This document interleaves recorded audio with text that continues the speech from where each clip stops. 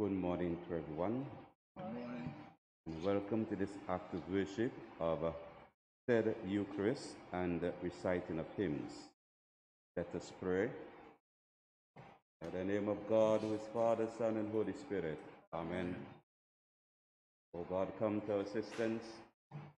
Cleanse our hearts from an evil vein and distracting thoughts. Assist us to celebrate this Holy Eucharist with reverence, attention, and devotion, for it is offered to you through Jesus Christ our Lord. Amen. We begin with the hymn number 1, number 1.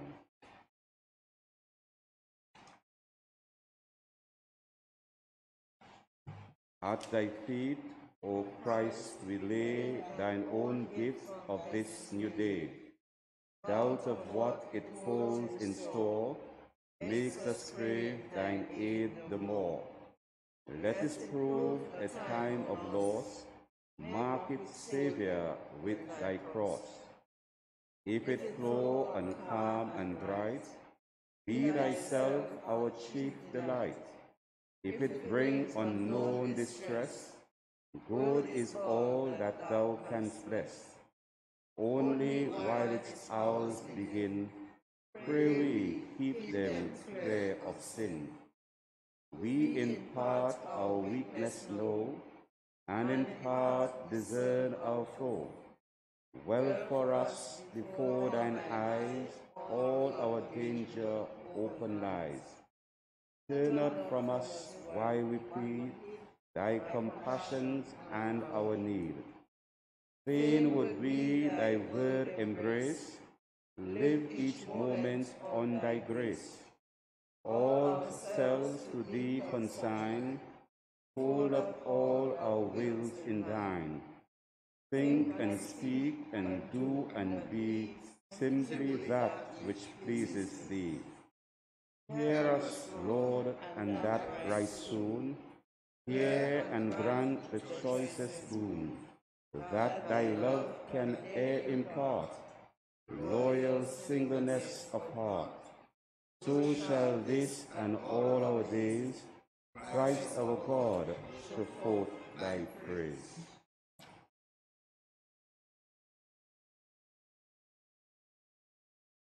God chose to make known how great among the nations are the riches of the glory of this mystery, which is Christ in you, the hope of glory.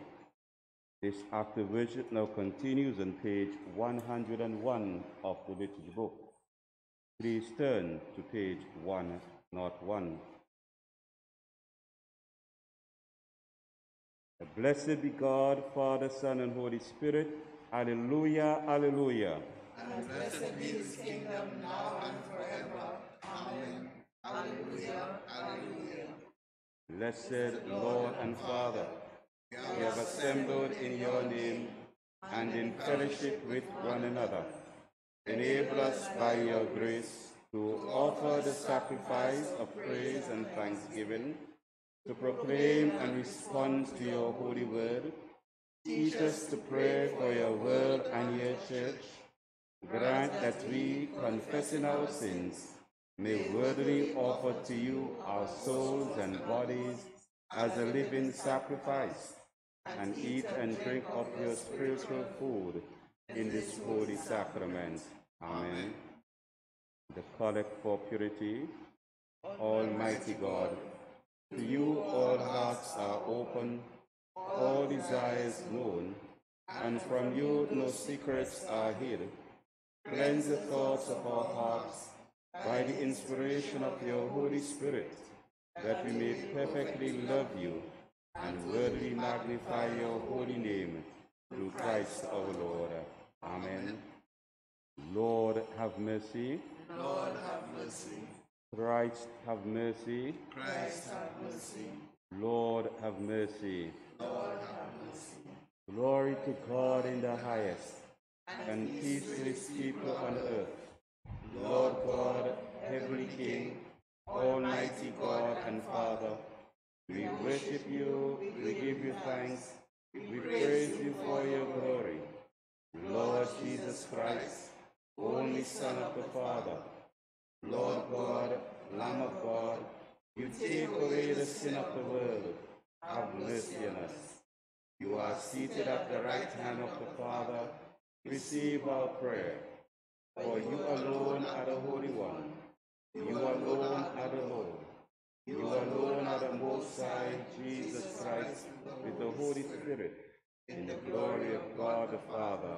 Amen. Let us pray. Almighty God, whose Son, our Savior, Jesus Christ, is the light of the world, grant that your people, illumined by your word and sacraments, to shine with the radiance of Christ's glory, that he may be known, worshipped, and obeyed to the ends of the earth. Through Jesus Christ our Lord, who with you and the Holy Spirit lives and reigns, one God, now and forever. Amen. Please be seated for the ministry of the word. A reading from the first book of Samuel, chapter 3, verses 1 to 10, 11 to 20. Now the boy Samuel was ministering to the Lord under Eli. The word of the Lord was rare in those days. Visions were not widespread. At that time Eli, whose eyesight had begun to grow dim so that he could not see, was lying down in his room. The lamp of God had not yet gone out, and Samuel was lying down in the temple of the Lord, where the ark of God was. Then the Lord called, "Samuel, Samuel," and he said, "Here I am," and ran to Eli and said, "Here I am, for you called me." But he said, "I did not call. Lie down again." So he went and lay down. The Lord called again, "Samuel." Samuel got up and went to Eli and said, "Here I am, for you called me."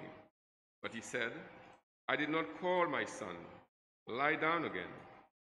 Now Samuel did not yet know the Lord, and the word of the Lord had not yet been revealed to him.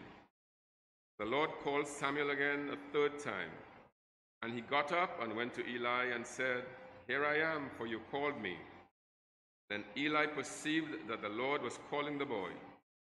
Therefore Eli said to Samuel, "Go lie down, and if he calls you, you shall say, 'Speak, Lord, for your servant is listening.'"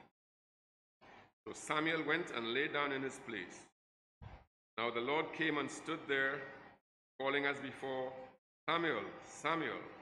And Samuel said, "Speak, for your servant is listening." Then the Lord said to Samuel, "See, I am about to do something in Israel that will make both ears of anyone who hears of it tingle. On that day, I will fulfill against Eli all that I have spoken concerning his house, from beginning to end. For I have told him that I am about to punish his house forever for the iniquity that he knew, because his sons were blaspheming God, and he did not restrain them.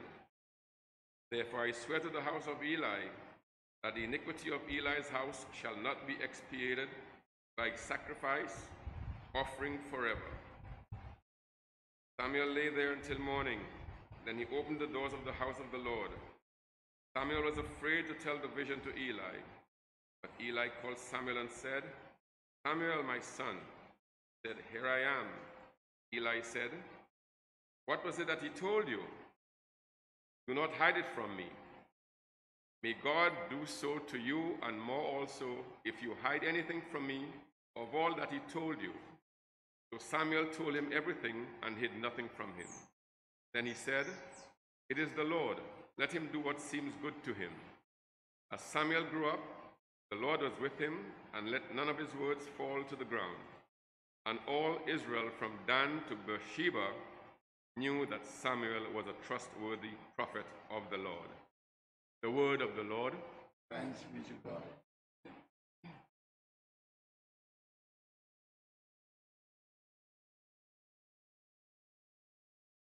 The appointed psalm is Psalm 39, Psalm 139, reading verses 1 to 5 and 12 to 17. Psalm 139, verses 1 to 5, and 12 to 17. Lord, you have searched me out and known me. You know my sitting down and my rising up. You discern my thoughts from afar. Lord, love thy path and walk thy Indeed, there is not a word on my lip, but you, O Lord, know it altogether. You press upon me behind and before, and lay your hand upon me. Such knowledge is too wonderful for me. It is so high that I cannot attain to it.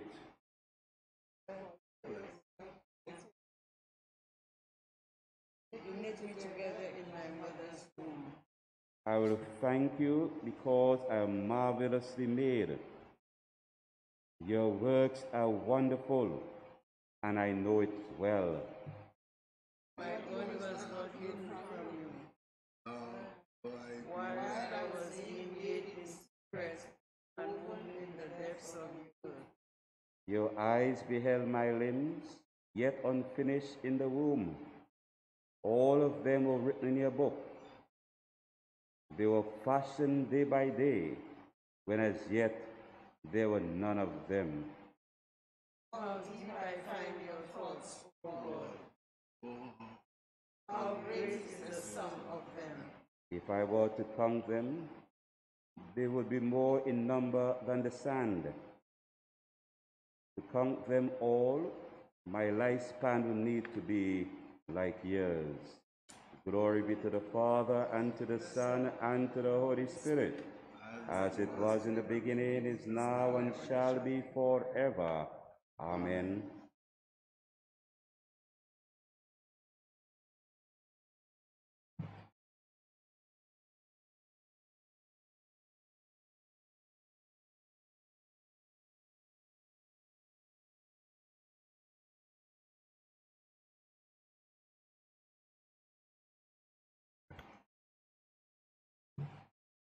Second reading is taken from the letter of Paul to the Corinthians.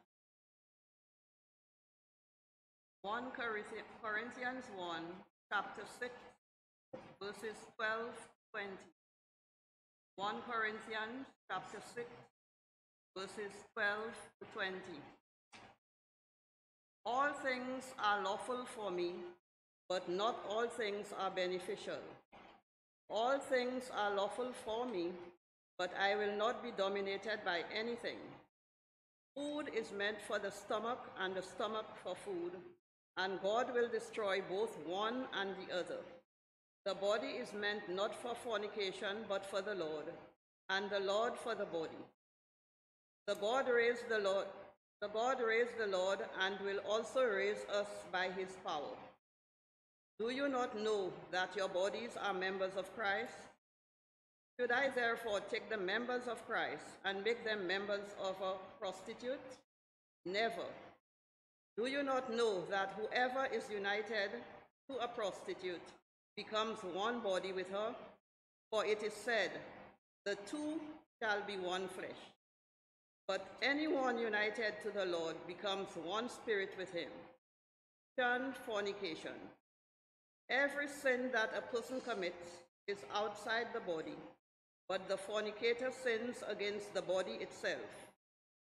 Or do you not know that your body is a temple of the Holy Spirit within you, which you have from God, and that you are not your own, for you were bought with a price? Therefore, glorify God in your body. The word of the Lord.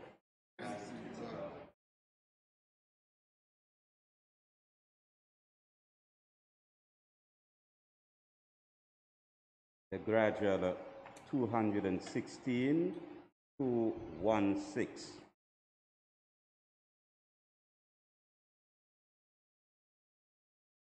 Come, thou Almighty King, help us thy name to sing. Help us to praise, Father, whose love unknown all things created own. Build in our hearts thy throne, Ancient of Days. Come, thou incarnate Word, by heaven and earth adored, our prayer attended. Come and thy people bless. Come, give thy word success. Establish thy righteousness, Savior and friend. Come, Holy Comforter, thy sacred witness bear in this glad hour. Thou, who almighty art, now rule in every heart, and near from us depart, Spirit of power. To thee, great one in three, the highest praises be henceforth evermore. Thy sovereign majesty may we in glory see, and to eternity love and adore.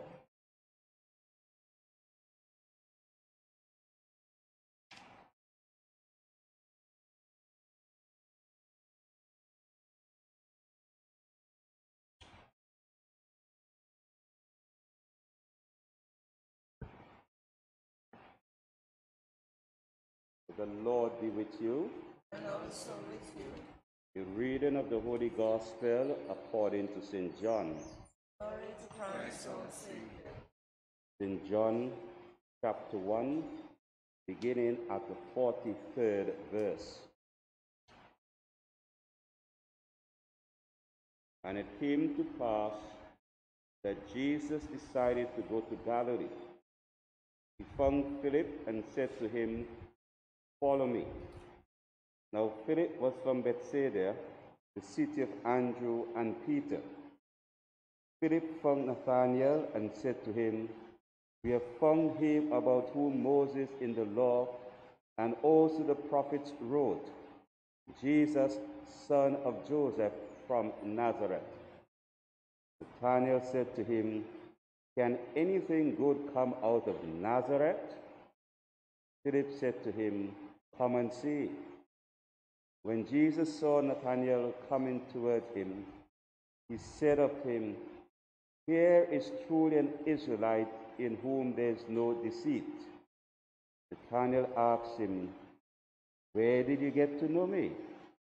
Jesus answered, "I saw you under the fig tree before Philip called you."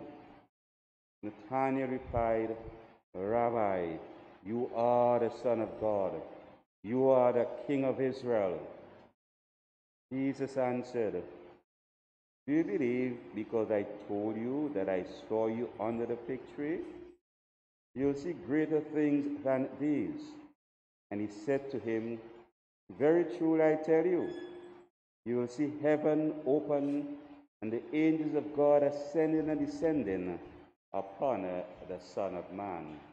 So this is the gospel of Christ. Praise to Christ our Lord. Could you please be seated?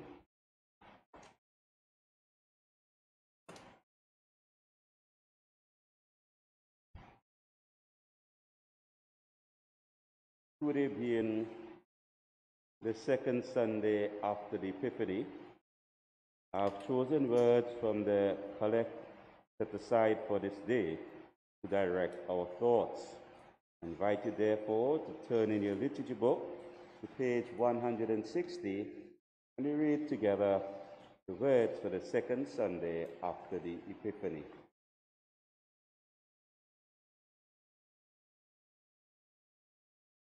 Together, Almighty God, whose Son, our Savior Jesus Christ, is the light of the world, grant that your people, illumined by your word and sacrament, may shine with the radiance of Christ's glory, that he may be known, worshipped, and obeyed to the ends of the earth.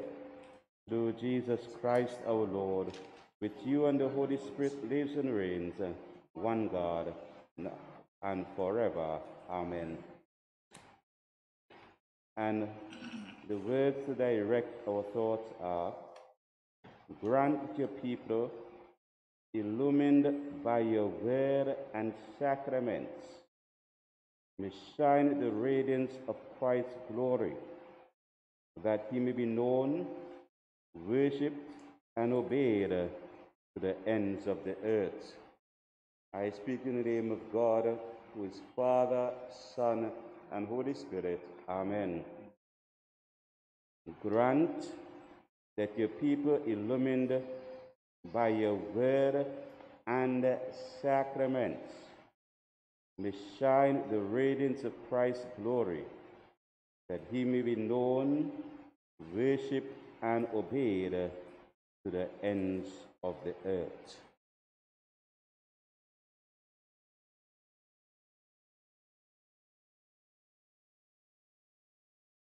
As we continue our journey in the season of the Epiphany, in which we reflect on how God was and is manifested in the life and ministry of Jesus Christ, and more so how the church calls us and challenges us to mirror a similar understanding in our living as sons and daughters, to ensure that by our daily living we become the manifestation of God to all and sundry. The readings set aside for today offer us great advice and also a great challenge as to how we fulfill this demand that our baptismal promises place on us. When we look at the first reading taken from Samuel, it is a well-known exposition of the young prophet-to-be, Samuel, having his first encounter with Yahweh, Almighty God, under the tutelage of Eli. Very important to note that Samuel is in the house of the Lord. He lives there with Eli. Eli is the priest of God. And yet, God calls to Samuel 3 times before Eli, the priest of God, is able to perceive that God is calling or God is active even in his house of worship, the temple. It is also very instructive, the conversation between God and Samuel eventually, and the charge that is brought against the priest of God, Eli. And the charge is simply this, that Eli had grown so complacent in his duties as the priest of God at the temple of God that he didn't even have the energy nor the authority to admonish his 2 sons, Hophni and Phinehas, when they were misbehaving in the house of God. The same Eli who initially was full of all the vigor and zeal pursuing God's will had grown tired and complacent over time. And one of the points that comes out here to us today is a point that simply says that being in the service of God is a constant thing that must be done with the same zeal and energy from the very beginning. And there's no room for complacency. One must be constantly renewing, energizing, refueling oneself in the knowledge, the will, and the work of Almighty God. We notice when we move away from the first reading into the gospel reading, we begin to get closer to the very point we want to pay attention to today. The point of how do we remain active in the service of God? How are we constantly energized so that we are able to bring others to know, to love, and to serve God? Our passage from the Gospel of St. John chapter 1 picks up with Jesus leaving the Jordan and heading to Galilee for the actual ministry that is about to begin. But if we were to turn to the Gospel of St. John, in the passages prior to where we started, there is an interesting byplay that takes place there that leads on to today's passage. Jesus is walking along the Jordan, and John the Baptist sees him and says to two of his disciples, that's John's disciples, "There goes the Lamb of God." And the two disciples immediately went to Jesus and asked the question, "Where do you abide?" Modern translations put, "Where do you live?" But that translation misses the point. The original term abide there spoke of more than just the physical place of abode where one lives, but rather it speaks about in what, in whom are you grounded, and what directs your everyday living and thoughts. And Jesus' response there is, "Come and see." Not just a matter of coming and physically noting where he resided for the night, but rather come and observe and discern for yourself by his life example where his center is, what guides and directs him. We are told by John that disciples went, they saw, and the next day they went to bring Nathanael to come to meet Jesus. And it is at this point that the words of our collect begin to be instructive to us. For not only did they bring Nathanael to see Jesus, but Nathanael, like the other disciples at that time, having observed Jesus, was able to discern, "You are the Son of God," and literally to worship him. And it is in that context, therefore, we see being held before us the whole understanding and the notion that those who are in Jesus Christ, who have come to know Jesus Christ, must remain constant in him so that they are illuminated by him, and by their life and example, others come to know about Jesus Christ, to worship and to obey him. Hence the words of the collect. Grant that those who have been illuminated by your word and sacraments may shine with the radiance of Christ's glory. Illuminated by word and sacrament. So today, Jesus is not here with us physically, but he's here with us in word and sacrament.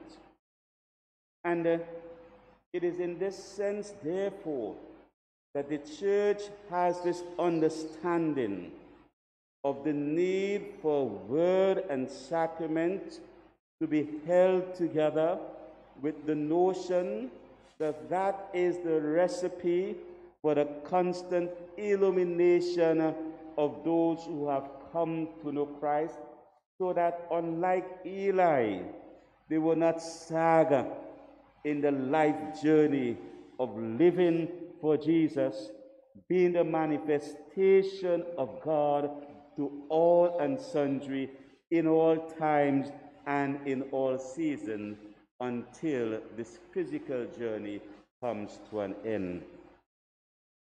This, therefore, calls for us to spend some time and reflect on how the church brings together word and sacrament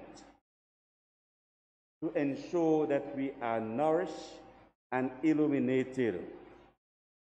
I want at this point in time to review again this understanding of sacrament and to look at the two great sacraments as inaugurated by Jesus Christ. And last Sunday, we looked at the first one, that being baptism. But today, we will look at Eucharist and to see how Eucharist brings together word and sacrament for the ongoing illumination of every baptized member, everyone baptized in the name of the Father, Son, and the Holy Spirit, so that they may shine for others to come to know Almighty God. They may be the manifestation of God. Let us just refresh our memory about a sacrament. And I ask you to turn to page 409 in the liturgy book. And we look at the sacraments there. And we refresh ourselves. You may read as I ask the question. What are the sacraments? The sacraments are outward and visible signs of inward and spiritual grace given by Christ as a sure and certain means by which we receive that grace. Outward, visible signs that serve as the guarantee of the grace of God which is given to us. Outward, visible signs that indicate, that point towards the fact of God's grace active among us. And again, what is grace? Grace is God's favor towards us, unearned and undeserved. By grace, God forgives our sins, enlightens our minds, stirs our hearts, and strengthens our will.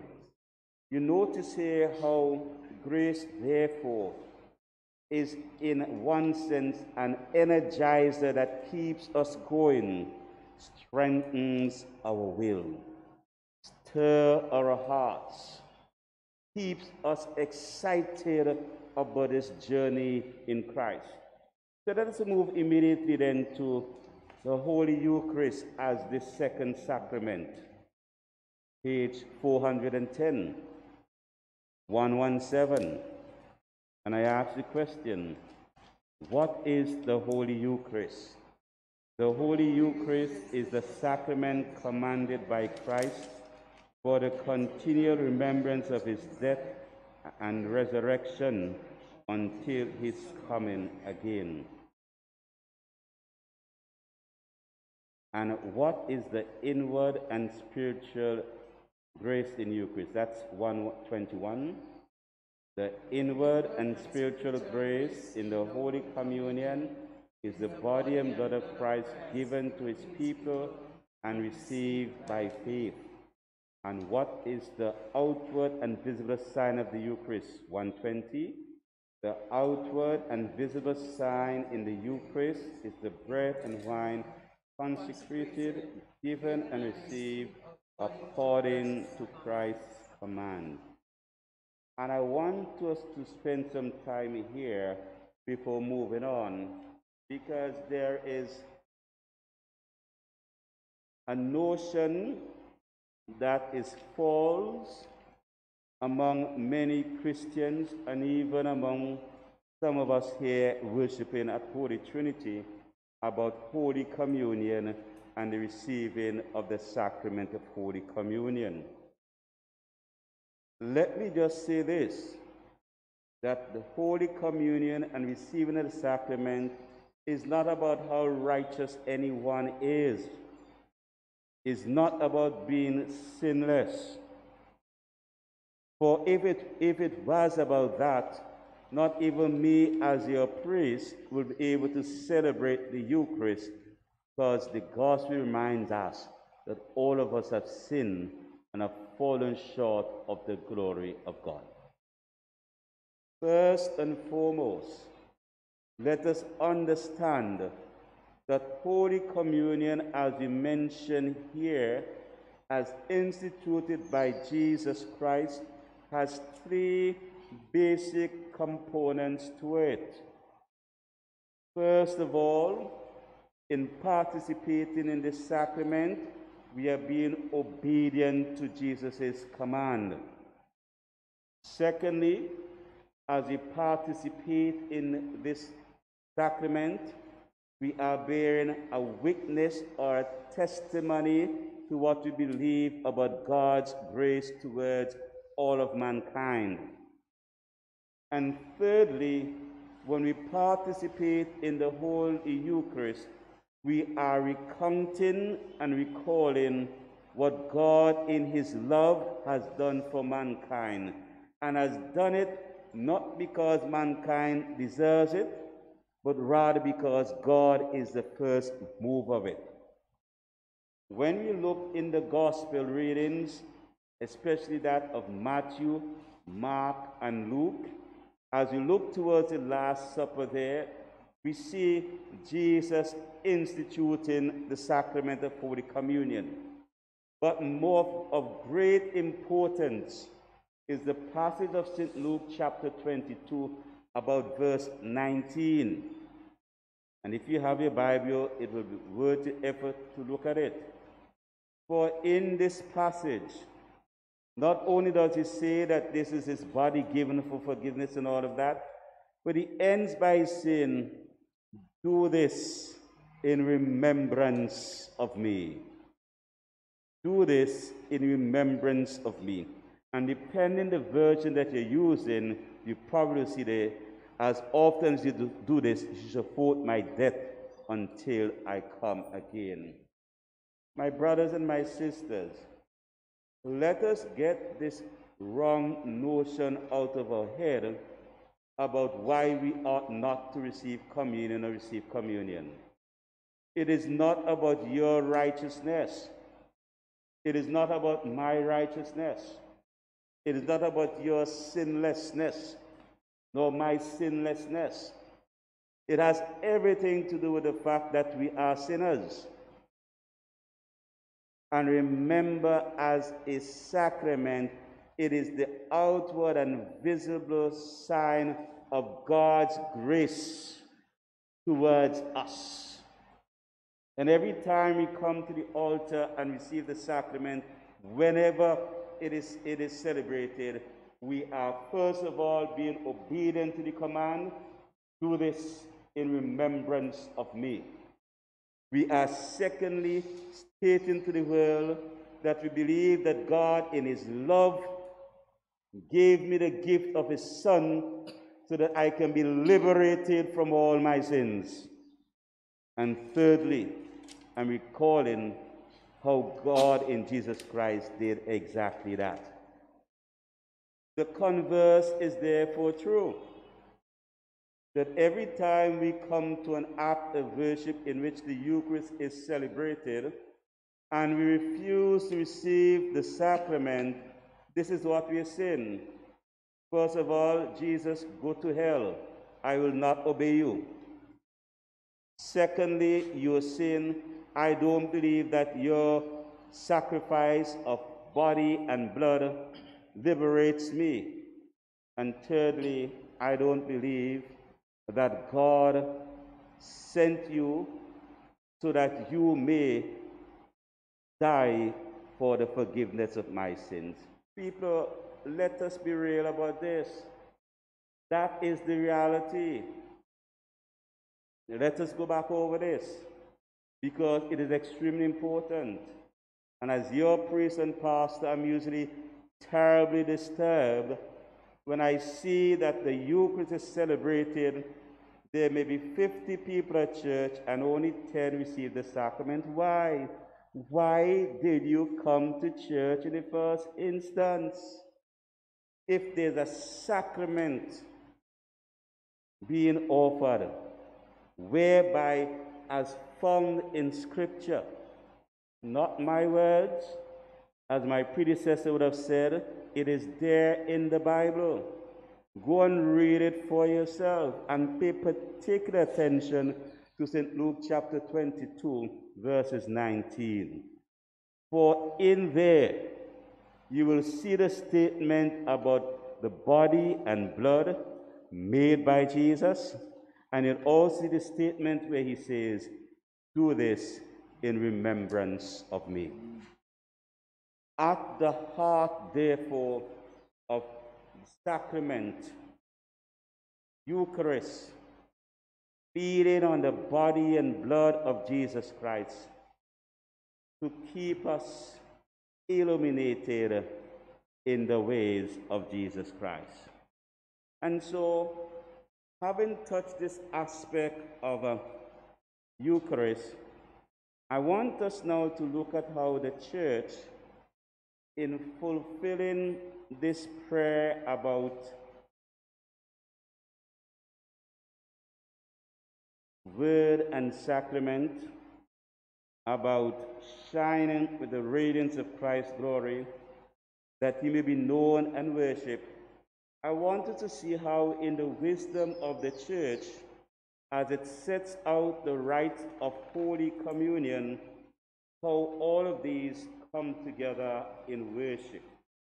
And even as we speak about the worship, let me just remind us something about the Anglican way of worship. For the Anglican way of worship, among other things, not only does it give honor and glory to God and recognize his lordship, but it also acts as a means of teaching mankind, teaching us, teaching you, and teaching me how we ought to think about God, how we ought to relate to God, and how we ought to relate to all that God has created. And so you'll notice that Anglican worship goes through a range of things. It brings to bear all the senses because it is a holistic approach, and it also at different times sets out the type of posture we ought to assume, whether it is a time for us to stand, a time for us to sit, a time for us to kneel, but all of that is in the context of teaching us about Almighty God, how we ought to think about him, how we ought to relate to him, and how we ought to relate to others, so that we remain illuminated, remain active, remain energized in knowing and doing the will of God. So if you were to turn in your liturgy book, and let us look at from about page 101, I'm just going to touch some aspects of it as they relate to constant nurture. One of the things you notice immediately on page 101 is our statement of intent, which is a reminder of why we come together to worship. And let us read together. Blessed Lord and Father, we have assembled in your name and in fellowship with one another. Enable us by your grace to offer the sacrifice of praise and thanksgiving, to proclaim and respond to your holy word. Teach us to pray for your world and your church. Grant that we, confessing our sins, may worthily offer to you our souls and bodies as a living sacrifice, and eat and drink of your spiritual food in this holy sacrament. The church immediately through that prayer calls to mind the necessity for us to live in union one with another and Almighty God. It also speaks of the necessity for us to understand who we are relative to God in terms of holiness and even in terms of our sinfulness. But it also immediately reminds us about God's grace to us and prepares us for the participation in that. And so immediately after that, you have the general confession, in a sense referred to the collect of purity, acknowledging that there's nothing you can hide from God. Absolutely nothing. It therefore encourages us to bear ourselves before Him as we prepare for the Eucharist. And then, you have the Word, whether it is as the scripture in the Old Testament, New Testament, the Gospel, the Psalm, plus the sermon or homily which is delivered. And all of these aspects of the ministry of the Word, they are there to illuminate us, to teach us, to remind us of God, of God's will, and what is required of us. And having heard the Word, we begin our confession by confessing our belief in Almighty God. Our belief in God, who is Father, Son, and Holy Spirit. Our belief in God's care for creation and how He, in His love, descended in the form of the Son, died, so that you and I can be liberated to be reunited with Him. And then we move to the next area whereby, as we speak about the intent, we offer prayers. And notice, the prayers are not only for ourselves, but we pray for the world in general. Pray for everyone who is in need of God's assistance. And it is only after that we begin now to focus on ourselves individually in the confession. That's when we now at page 123. And you'll notice that very often the person leading the service will introduce the confession by calling for a moment of silence, so that all of us can prayerfully reflect on ourselves and consider the things that we need to bring before Almighty God to ask for forgiveness, and at the same time to make the commitment to do better. A very important thing follows after the confession. There's the confession, there's the absolution. But immediately after, there is the greeting of peace. And I'm just sorry that COVID-19 has put a certain damp on that. But we still share the peace. And the peace is significant, very significant. So what the peace does, it allows us to have a tangible demonstration of the belief and fact that we are in unity one with another. We have nothing against each other, and together we are ready to come to God's table to share in the body and blood of His Son, Jesus Christ. The peace, the sign of peace, is one of the high points in worship. And if in any church, in any congregation that follows this type of worship with the sign of peace, if in any such church there are persons who cannot share the sign of peace for one reason or another, then something is terribly wrong. For it says that such people are not in unity one with another. And if they are not in unity one with another, then there's a problem there. For it is saying that the body of Christ is divided, and the body of Christ cannot be divided.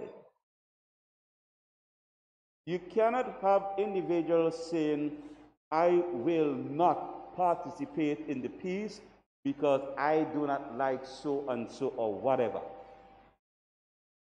If there's such a situation, part of being the revelation of God to others has to be that we learn to acknowledge the teachings of God And I want to take us back to St. Matthew Gospel, to the Beatitudes. Blessed are the peacemakers. It is part of what is required of us. And so a church cannot be at war with itself. If the church, members within the church, is at war with itself, then it is going totally contrary to the will of God. And you have to ask yourself the question, what witness is it bearing? And so there's the greeting of peace.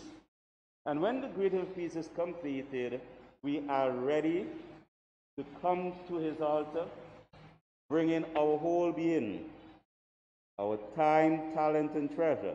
That's why you have the offertory taken up at that point in time and presented. And I want us to draw attention to the offertory prayer at that time, and specifically offertory prayer B. We are page 126.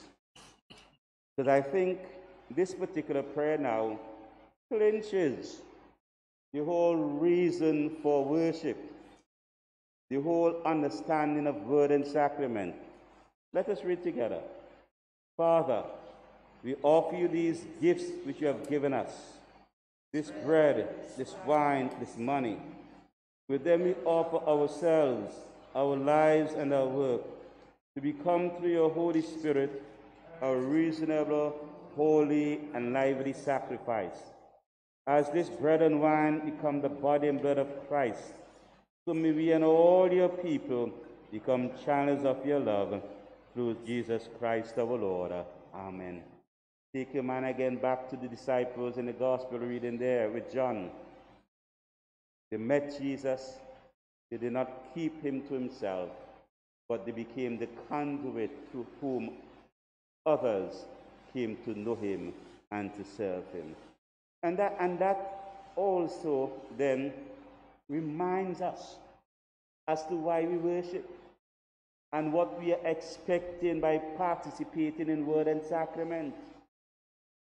So that we, having been nourished upon word and sacrament, can be energized, can be reactivated, so that we, when we go out, others, looking at our way of living, can come to know, to love, and to serve Almighty God. Remember Eli? He became still, and his very way of living preventing others from worshiping Yahweh. The Holy Eucharist, therefore, at this point, reminds us of why we feed on the body and blood of Christ. And you know, let us fast forward to participating now in the body and blood of Christ. And I want to draw attention to the words of invitation after all the consecration and that aspect, but the invitation to participate in the sacrament. And there are several, but on page 146, Form C, I want us to pay particular attention to that, because I think this is probably the most important summary of them all. I read, draw near and receive the body and blood of your Savior Jesus Christ with faith and thanksgiving. Respond, we do not presume to come to this your table, most merciful Father, trusting in our own righteousness, but only in your boundless mercy. We are not even worthy to gather the crumbs under your table, but you are the Lord, ever the same, ever merciful. Grant, therefore, Lord of grace and love, that we may so eat the flesh of your dear Son, Jesus Christ, and drink his blood, that with bodies and souls made clean from every stain of sin, we may evermore dwell in him and he in us. Acknowledging God's gift. For it is only by God's grace that any one of us can walk to the altar. It's only by God's grace that any one of us receive the body and blood. But we also recognize what this grace does for us. And we recognize as a symbol in this sacrament, this is the visible sign of God's forgiveness for us, regardless to what the issues are. And it is at this point that I suggest to all of us that we come prayerfully to the communion rail with fear and trembling, looking to God to be merciful to us and to enable us and to deal with whatever issues we are struggling with. Coming to the altar, and as the hymn writer in the old prayer book 773 would say, bringing all my burdens, sorrow, sin, and care, at thy feet I lay them, and I leave them there. This type of understanding and attitude will cut out from among us the notion of you going to receive sacrament. Hi, how you doing? Hey, Dennis. And engender in us a sense of awe, a sense of reverence, a sense of holiness, that we are moving to receive holy things only by the grace of God.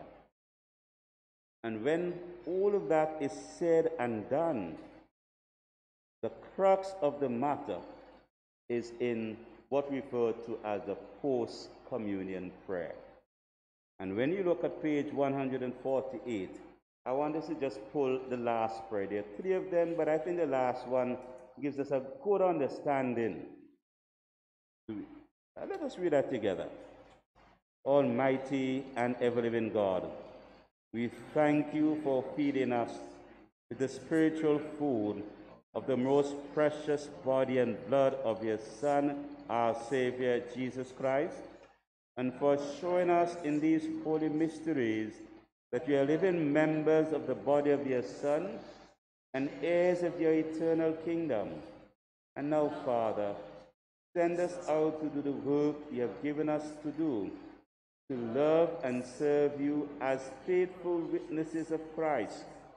To him, to you, and to the Holy Spirit be honor and glory now and forever.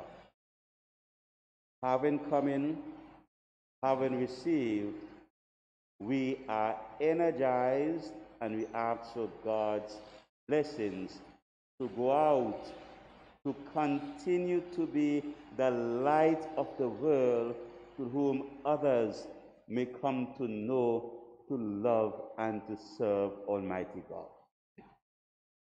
Let me just make this point here, that with this type of notion and understanding of Anglican worship, then out of the window goes any understanding or clamor for entertainment. Worship, as we understand it in terms of word and sacrament, it is not about our entertainment. It is not about our gratification.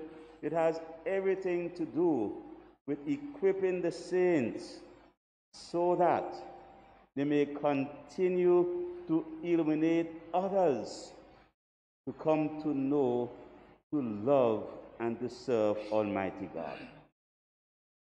I therefore encourage us to take to heart the words of the collect again, and in particular the text, to direct our thoughts over the next couple of days as we reflect on this whole understanding of being sons and daughters of God, the manifestation of Almighty God to the world. Grant that your people, illumined by your word and sacrament, will shine forth with the radiance of Christ's glory, that he may be known, worshipped, and obeyed to the ends of the earth. In the name of the Father, and of the Son, and of the Holy Spirit. Amen.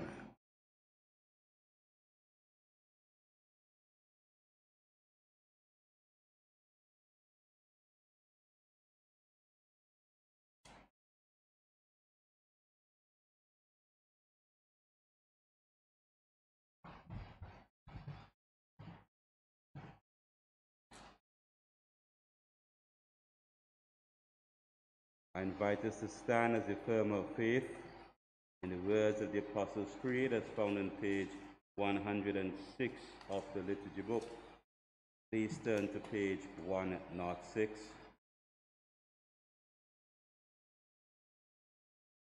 I believe in God the Father Almighty, creator of heaven and earth.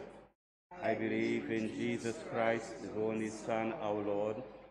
He was conceived by the power of the Holy Spirit, born of the Virgin Mary.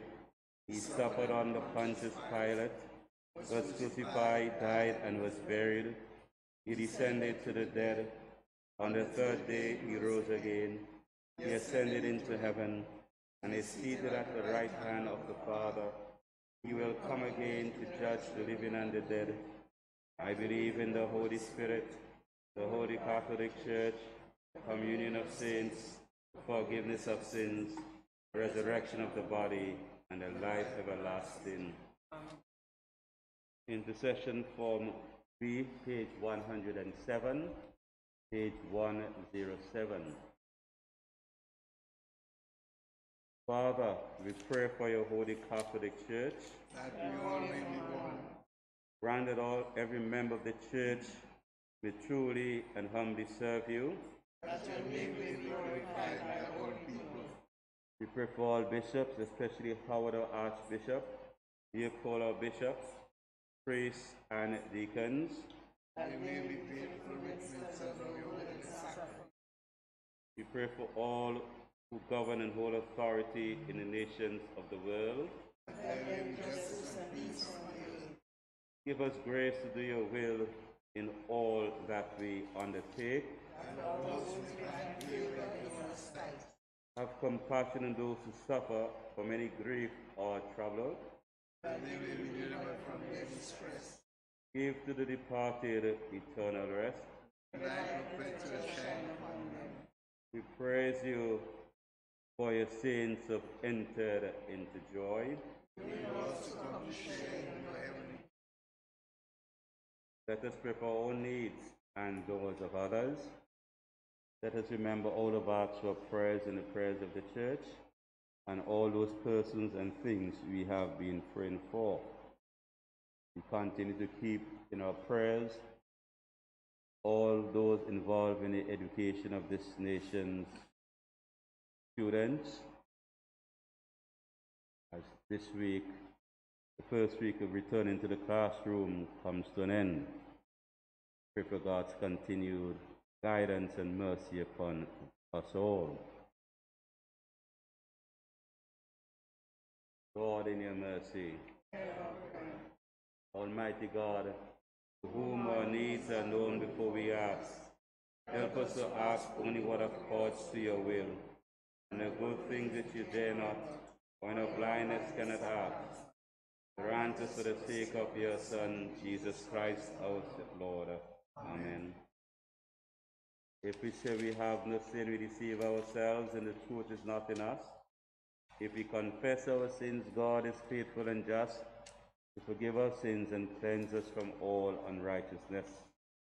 In a moment of silence, let us examine ourselves before Almighty God.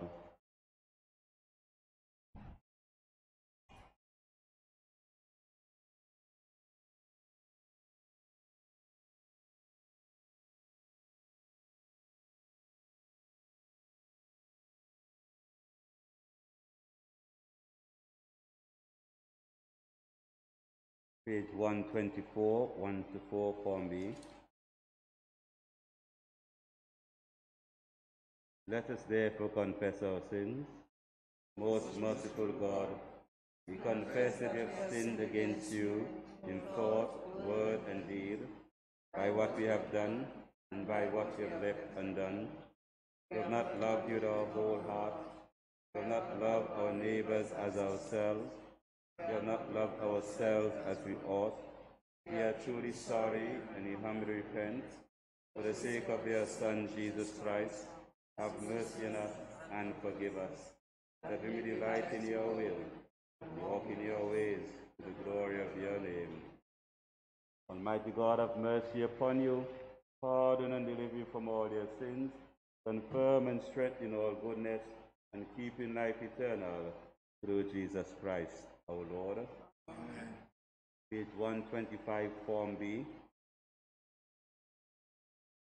If you're offering your gift at the altar, and there remember that your brother has something against you, Leave your gift there before the altar and home. So you reconcile to your brother, and then come and offer it. the peace of the Lord be always with you. And also with you. Let us share God's spirit with each other in the new norm.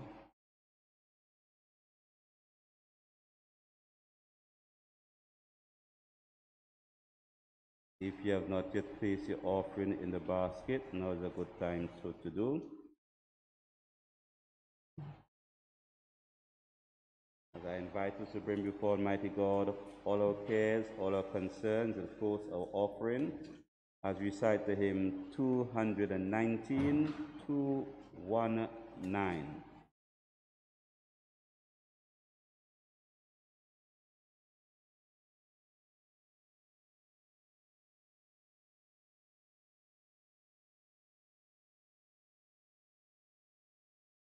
God is love, let heaven adore him. God is love, let earth rejoice. Let creation sing before him, and exalt him with one voice. He who laid the earth's foundation, he who spread the heavens above, he who breathes through all creation, he is love, eternal love. God is love, and he enfoldeth all the world in one embrace. With an unfailing grasp he holdeth every child of every race. And when human hearts are breaking under sorrow's iron rod, then they find themselves in pain, deep within the heart of God. God is love, and though with blindness sin afflicts the souls of men, God's eternal loving kindness holds and guides them even then. Sin and death and hell shall never, for us final triumph reign. God is love, so love forever, all the universe must reign. Page 144, 144. As our Savior taught us, so we pray. Our Father in heaven, Hallowed be your name. Your kingdom come. Your will be done on earth as in heaven. Give us today our daily bread. Forgive us our sins, as we forgive those who sin against us. Save us from the time of trial, and deliver us from evil. For the kingdom, the power, and the glory are yours, now and forever. Amen. page 145, 145. The second affirmation. God has promised to prepare a banquet for us. Happy are those who are called to the supper of the Lamb. Lamb of God, you take away the sin of the world. Have mercy on us. Lamb of God, you take away the sin of the world. Have mercy on us.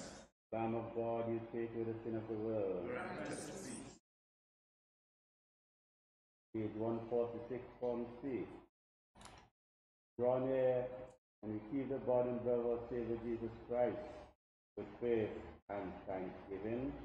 We do not presume to come to this your table, most merciful Father, trusting in your own righteousness, but only in your boundless mercy.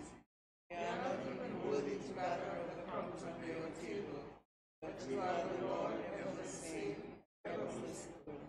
Grant therefore, O Lord of grace and love, that we may so eat the flesh of your dear Son, Jesus Christ, and drink his blood, that the bodies and souls redeemed from every stain of sin may evermore dwell in him and he in us. Amen.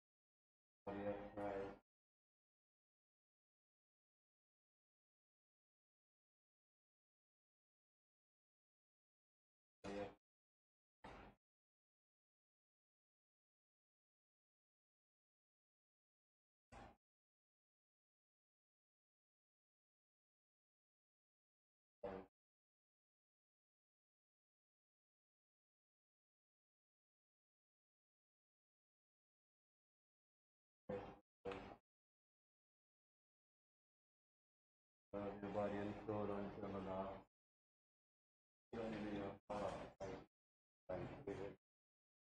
Lord, I am not ready to come under my roof, but you alone do, and my soul shall be healed.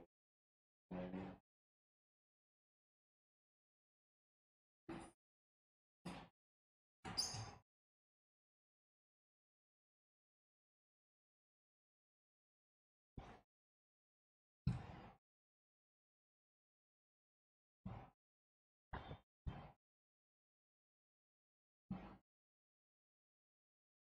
Fourth Communion Prayer, the last prayer found on page 148. Page 148, the last prayer on that page. Let us pray. Almighty and ever-living God, we thank you for feeding us with the spiritual food of the most precious body and blood of your Son, our Savior Jesus Christ, and for showing us in these holy mysteries that we are living members of the body of your Son, and heirs of your eternal kingdom. And now, Father, send us out to the work you have given us to do, to love and serve you, and as faithful witnesses of Christ our Lord. To him, to you, and to the Holy Spirit, be honor and glory, now and forever. Amen. The blessing of God Almighty, the Father, the Son, and the Holy Spirit, be upon you and remain with you, now and forevermore. Amen.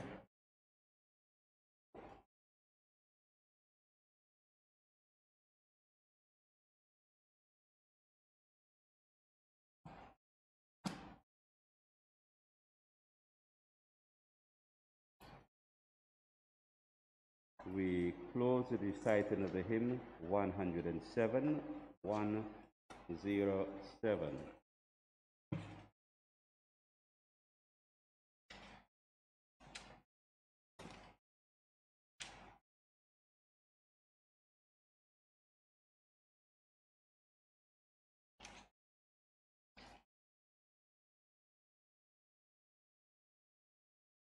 The heavenly child in stature grows, and growing learns to die, and still his early training shows his coming agony. The Son of God his glory hides, to dwell with parents poor, and he who made the heavens abides in dwelling places obscure. Those mighty hands that rule the sky, no earthly toil refuse, and make of the stars on high, and humbler trade pursues. He whom the choir of angels praise, bearing each red decree, his earthly parents now obeys in glad humility. For this thy lowly reveal, Jesus we thee adore, and praise to God the Father yield, and Spirit evermore. The Lord be with you. Go in peace to love and serve the Lord. Let me just take this opportunity to once again express our gratitude to the several media houses for carrying this act of worship. We are most grateful of this public service which you provide week by week. Do have a very blessed day and week, everyone. Thank you very much.